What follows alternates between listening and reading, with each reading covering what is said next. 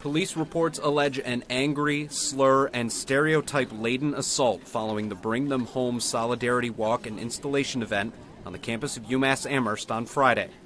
Efe Achirik was arraigned on 7 charges at Eastern Hampshire District Court on Monday morning, ranging from assault and battery to vandalizing property and attempts to intimidate.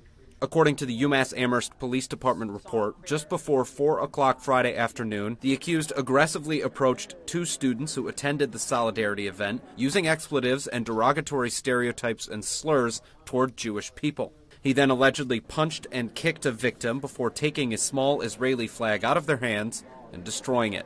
A second victim attempted to intervene and was allegedly kicked and pushed. Neither had visible marks at the time of the police report.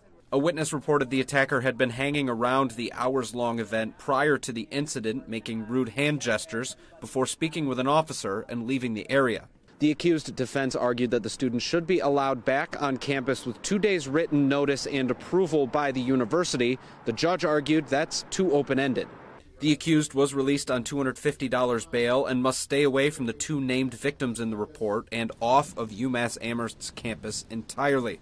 He's due back in court on January 16 for a pretrial hearing and to review a motion to waive the charge of assault and battery to intimidate. Working for you, Duncan, MacLean, 22 News. Thanks for watching. Stay updated about breaking news and top stories on the NBC News app or follow us on social media.